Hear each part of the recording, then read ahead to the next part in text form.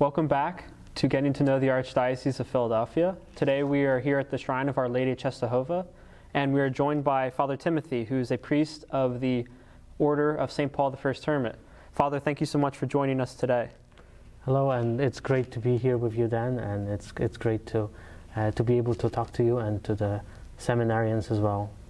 Awesome, yeah. So to start us off, I think we should get to know you and your order a little bit. So can you tell us a little bit about who the Pauline Fathers are and how they were founded, and what is your mission and charism exactly? Okay, so I will probably have to give you the short version because we could spend the whole interview just about that, because the history of our order is a little bit complicated.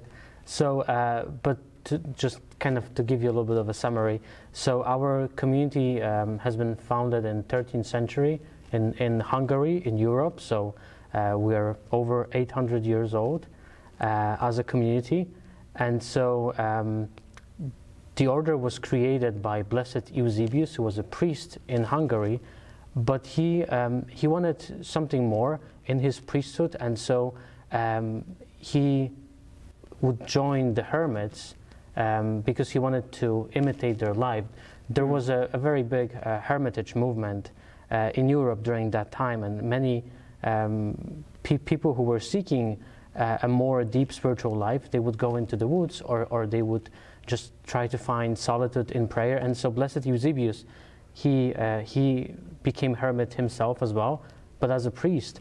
And he also gathered all the hermits who were dispersed into one community. He had this vision of little flames giving light and heat, but being very scattered.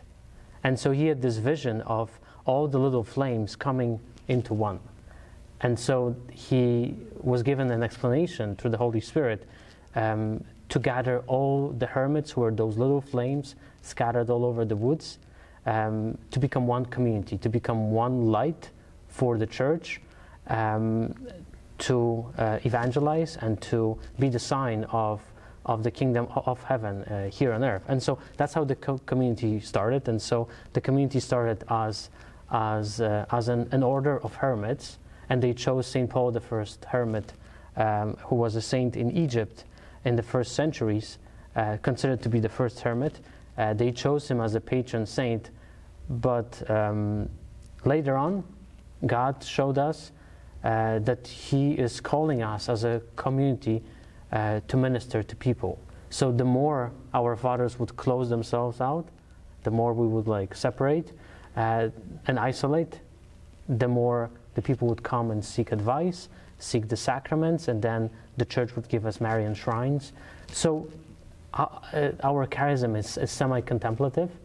The goal for us is to find this relationship, just like the hermits, to be alone with God, but to share that with others through apostolic work. So it's kind of combining this contemplative and active life, especially through the shrines that the church has given us, such as the shrine of Our Lady of Czestochowa, and such as many shrines that we run all over the world, that the pilgrims come to us when we can give them what we have what we experience in our relationship with the Lord. So it's kind of a long a way of getting there, but we can see that this is how God has led our community in this way. Yeah, that's very powerful to kind of be brought from the contemplative life into a life of service, but also still holding on to that charism of contemplation.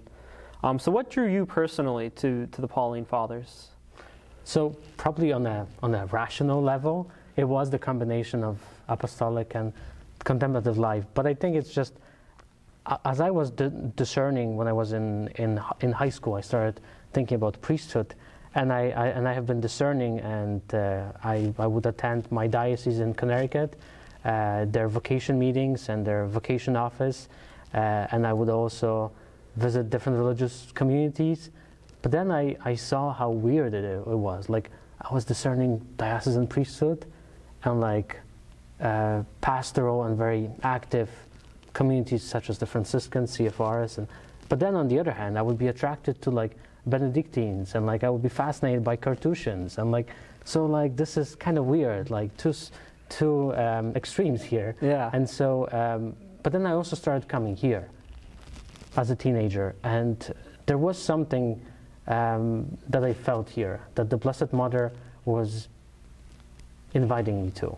And so this is how I was kind of attracted to this way of life. It's kind of even difficult to explain. It's like explaining why did you fall in love with this person, right?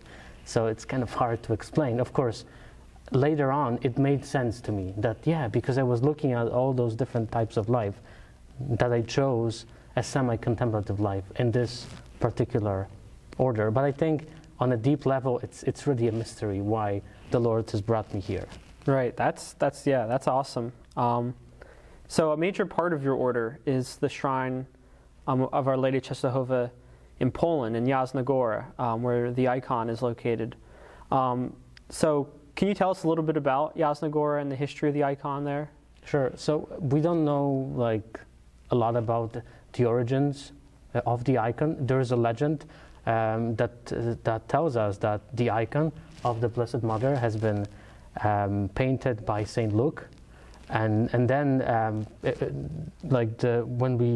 according to that legend, the icon was in Constantinople, then it was in Russia, and then one of the Polish princes, he was waging a war he was making some kind of a conquest there, and one of the war spoils that he got was this image, and so he took it back to his kingdom, which is in Częstochowa. Right. And so he invited our fathers from Hungary to come and to create a Marian shrine. So this was the end of 14th century, 1382. That's the foundation of the shrine of Jasna Góra. And quickly, there were many miracles happening in that place. And over the centuries, eventually the Blessed Mother of Our Lady of Czestochowa, she became the symbol for all the Poles, and she has intervened in many situations, and then she was declared the Queen of Poland and so on. So there have been so many different miracles associated with the image and with the shrine of Jasna Góra. Every king who would go for a battle somewhere, even the famous King John Sobieski, who went for the Battle of Vienna to protect Europe against the Muslim invasion, he would stop at Jasna Góra, pray, and then go for the battle. And then after he won the battle, he came back to thank the Blessed Mother, and he brought a lot of the war spoils, which we have in our museum in Częstochowa. So that's just to show the importance of the shrine for the Polish nation. Wow. Okay. So it's kind of like a centerpiece for your culture, and it seems very awesome that it can blend both your religious heritage and also your secular heritage, like your armies and stuff. Yeah, it's sort of like, I mean, every comparison is not sufficient, but it's just like Guadalupe is for the Mexicans, and how it's associated with their history, of course, on many different levels. Right. But Częstochowa is so much associated with the Polish heritage and with Polish history and identity. Yeah, for sure. So one of our favorite modern saints, John Paul II, was Polish, and I think a lot of people, when they think of Catholicism in Poland, think of John Paul II. So did he impact your order in any way? Yeah, so as a teenager, I believe, or as a young person, he would make pilgrimages to the shrine. So so he had a deep devotion to the Blessed Mother.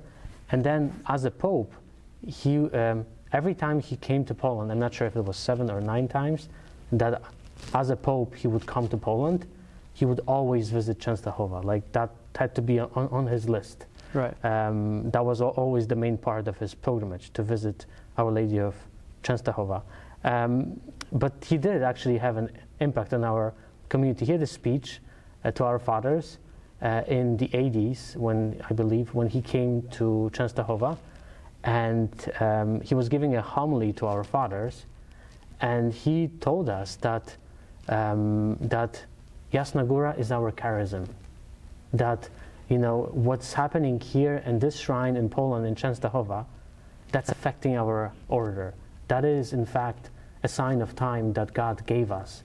And so there's a gospel passage associated with the shrine, with the icon of Our Lady of Czestochowa, which is the wedding in Cana. And so John Paul II was saying that, that Jasna Góra and every Marian shrine that we bring the image of Our Lady of Czestochowa with us, is kind of like that wedding in Cana. And so we, as Pauline Fathers, are called to be the servants. So we are listening to what Mary says, do whatever my son tells you. And then we're witnessing all those miracles, changing of water into wine, so changing all the sadness and all the prayer intentions into wine, joy, and love that we experience. So he kind of showed us that, Jasna Góra is not just one of the many shrines that we have, but it affects our charism. That, it's, and also he would point out the role of confession at Jasna Góra, and so how important it is through the shrine for our community. So he had a tremendous effect, his devotion, and it just really influenced us more and more. That's awesome.